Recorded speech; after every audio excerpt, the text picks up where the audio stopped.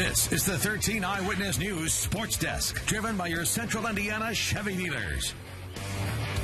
September 22nd is the last time Purdue played a home game here, and tonight the stage is set for one of the biggest matchups we are seeing at Ross-Ade Stadium in nearly 2 decades. Purdue playing host to number 2 Ohio State, their first meeting since 2013, and already earlier this season the Boilermakers did pull off an upset of a ranked opponent, number 23 Boston College, and since that game this train has not stopped rolling. They've won 3 straight, and boy has this offense exploded with David Blau running the show.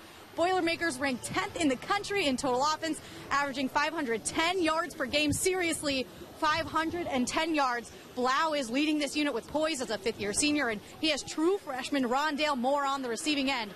Moore has been incredible and is a threat to any defense standing in his way, but Ohio State, of course, is Ohio State. While they have struggled a bit defensively here lately, their offense is explosive with Dwayne Haskins at quarterback. He's a Heisman Trophy contender for a reason. Purdue head coach Jeff Brom says what impresses him the most about Ohio State, they know how to win even with backs against the wall, which means his team has to start strong and keep their foot on the pedal to pull off the upset. We've got to be aggressive in our approach.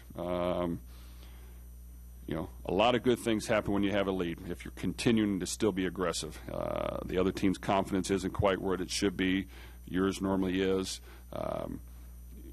What you can't have is you relax too much when you have a lead, and you try to not be as aggressive, which has hurt us in the past, has hurt me in the past. So you've got to keep that mentality. But, this week it's just a matter of playing aggressive and attacking. All right, so a tradition here at Ross-Ade Stadium that when Purdue kicks off, the crowd in unison screams, IU sucks, right? Whether the Hoosiers are here or not. But tonight that will change to Cancer Sucks in honor of Tyler Trent and others like him battling disease. A lot of you know Tyler's story, a Purdue student and superfan. Well, despite his health struggles, he will be here tonight, and he has actually just arrived. We're live outside of Ross-Ade Stadium, and Tyler has just pulled up with his family. They're getting him ready to get out of the car. A few hours ago, he tweeted out a picture saying he was preparing for the game with a P drawn on the side of his head.